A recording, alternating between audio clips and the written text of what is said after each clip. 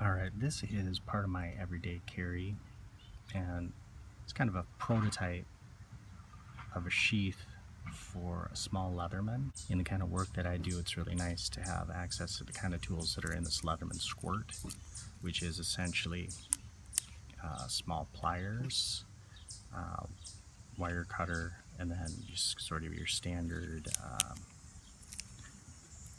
blade. There's a file that I've broken off, a small scissors. You know, I've always really liked the idea of having a Leatherman on me.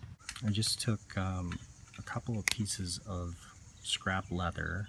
This is just like a compression fitting in the sheath, and then this loops up and around in the inside of my belt.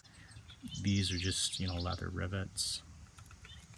And in the next version of this, you know, I'll kind of refine how it attaches to the belt, because this can pop off if you're like squeezing in and out of tight places. So it's not by any means a refined design, but it's functional. So here it is on like a 1.5 inch belt.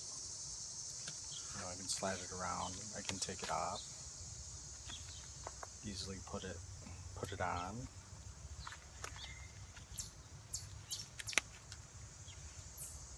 Low profile. Kind of has a cool look, and it's part of my EDC.